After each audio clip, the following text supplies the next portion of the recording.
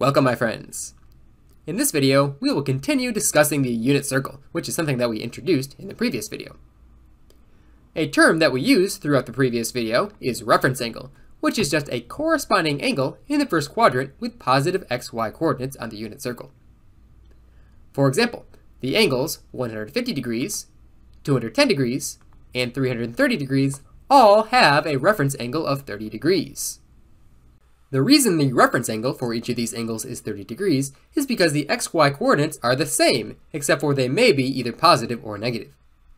For example, at 150 degrees, the x-coordinate is negative because we are to the left of the y-axis. The same is true at 210 degrees. We are to the left of the y-axis, which means our x-coordinate is negative. We are also below the x-axis, which means that the y-coordinate will be negative. As for 330 degrees, we are to the right of the y-axis, meaning that the x-coordinate is going to be positive, but we are below the x-axis, which means that the y-coordinate will be negative. The way to determine the reference angle is to measure the angle either above or below the x-axis. For example, 150 degrees is 30 degrees above the negative x-axis, so the reference angle will be 30 degrees. 210 degrees is 30 degrees below the negative x-axis, so the reference angle will also be 30 degrees. 330 degrees is 30 degrees below the positive x-axis, so the reference angle will again be 30 degrees. Let's practice finding reference angles. Let's say that we are asked to find the reference angle for 292 degrees. 292 degrees is somewhere between 270 degrees and 360 degrees, so the angle would look something like this. To find the reference angle in this case, we will find the angle as measured from the positive x-axis down to our point on the circle. We can do this by taking 360 and subtracting 292. That tells us that the reference angle is 68 degrees. 292 degrees is 68 degrees below the x-axis, and therefore 68 degrees is the reference angle. That means that 68 degrees will have the same x and y coordinates as 292 degrees, except for the y-coordinate for 292 degrees would be negative, since we are below the x-axis. Let's try another problem. Let's say we are asked to find the reference angle for negative 140 degrees. Recall that negative angles are measured in the clockwise direction, so we need to measure 140 degrees from the positive x-axis in the clockwise direction. Negative 180 degrees would be here at the negative x-axis, so we must be a little bit less than that, somewhere around here. The reference angle will be the number of degrees below the negative x-axis that we are at. So we must be 40 degrees below the negative x-axis, so that means that 40 degrees is our reference angle. 40 degrees is the angle in the first quadrant that has the same x and y coordinates as negative 140 degrees, except for the signs would be switched. We would have both a negative x and y coordinate at negative 140 degrees, whereas they would be positive at 40 degrees. Let's try a problem using radians. Let's say we are asked to find the reference angle for 7 pi over 12. 6 pi over 12 would be equivalent to pi over 2, because 6 over 12 reduces to 1 over 2. So that means that 7 pi over 12 must be just past pi over 2, somewhere around here for our angle. To find the reference angle, we need to know how many radians we are above the negative x-axis. The negative x-axis would be the same thing as 12 pi over 12. 12 pi over 12 is the same thing as pi. If we took 12 pi over 12 and we subtracted our angle of 7 pi over 12, that would give us 5 pi over 12. 7 pi over 12 is 5 pi over 12 above the negative x-axis, which means that 5 pi over 12 is the reference angle for 7 pi over 12. The x and y coordinates at 7 pi over 12 and 5 pi over 12 will be the same, except for the x-coordinate would be negative, since we are to the left of the y-axis. Let's try another problem using radians. Say we are asked to find the reference angle for negative 26 pi over 15. Recall that negative angles are measured in the clockwise direction. Negative 30 pi over 15 would be all the way around the circle. That would be the same thing as negative 2 pi. But we don't have negative 30 pi over 15, we have negative 26 pi over 15. So that means we won't be all the way around the circle, we'll be a little bit less than that. So we'll be somewhere in the first quadrant. So negative 26 pi over 15 would look something like this. Now we have to ask ourselves, what is the angle that is in the first quadrant that corresponds to this angle? Well, this angle already is in the first quadrant, but perhaps we would like to have an angle that is not negative. So if we just added 2 pi to this, we would get 4 pi over 15. 4 pi over 15 is coterminal with negative 26 pi over 15, meaning they represent the same angle. Therefore, the reference angle is 4 pi over 15. Typically, you would like to have your reference angle on one revolution of the circle going in the positive direction. So if you have a negative angle that happens to fall in the first quadrant, you probably want to add 2 pi to that so that you get a positive angle as your reference angle. Try not to get the reference angle confused with the coterminal angle. The reference angle is just a corresponding angle in the first quadrant with positive xy coordinates on the unit circle.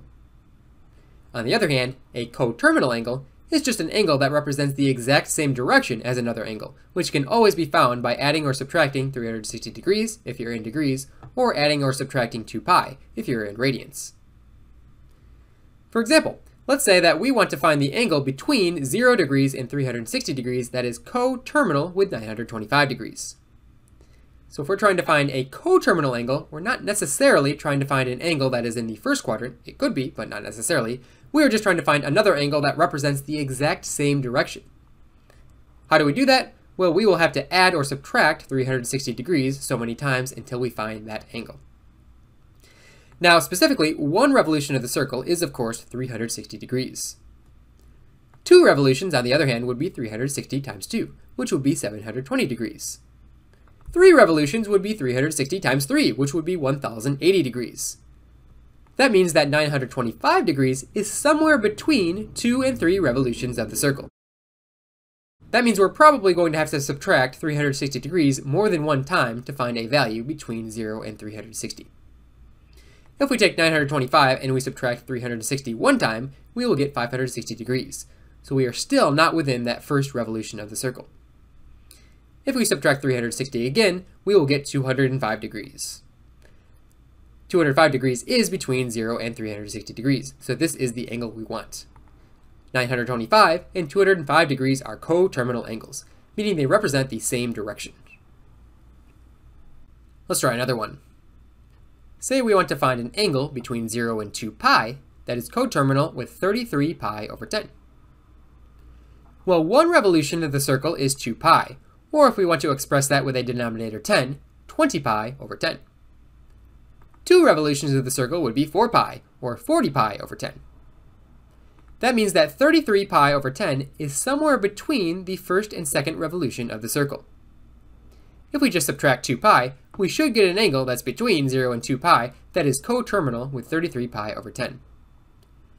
33 pi over 10 minus 2 pi, or 20 pi over 10, to match the denominator, will give us 13 pi over 10.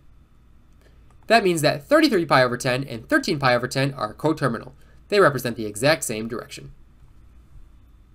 Let's try to find an angle that is between 0 and 360 degrees that is coterminal with negative 109 degrees.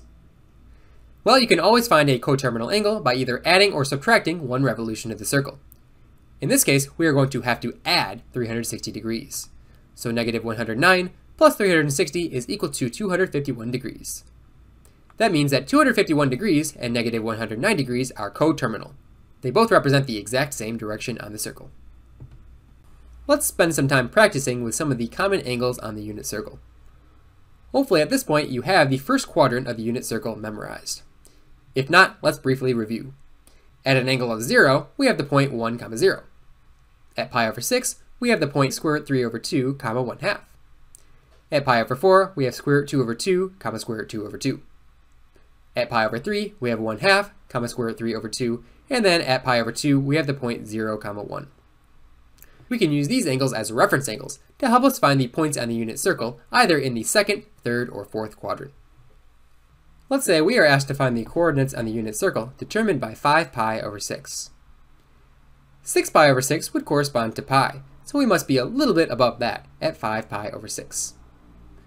The reference angle for 5 pi over 6 will just be pi over 6, because we are pi over 6 radians above the x-axis.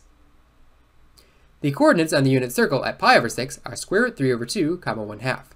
So the coordinates at 5 pi over 6 will be exactly the same, except the sign could be switched on either the x or the y coordinate.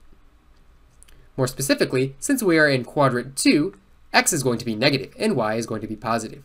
We are to the left of the y-axis, meaning our x-coordinate will be negative, and we are above the x-axis, which means that our y-coordinate will be positive. So that means our x-coordinate needs to change. We will have negative square root 3 over 2, comma 1/2, rather than just positive square root 3 over 2, 1/2. So those are the coordinates at 5 pi over 6 on the unit circle. Let's try to find the coordinates on the unit circle determined by the angle of 5 pi over 3. So pi over 3 is right here, 2 pi over 3 would be here, this would be 3 pi over 3, or pi, 4 pi over 3 would be down here, and 5 pi over 3 would be down here.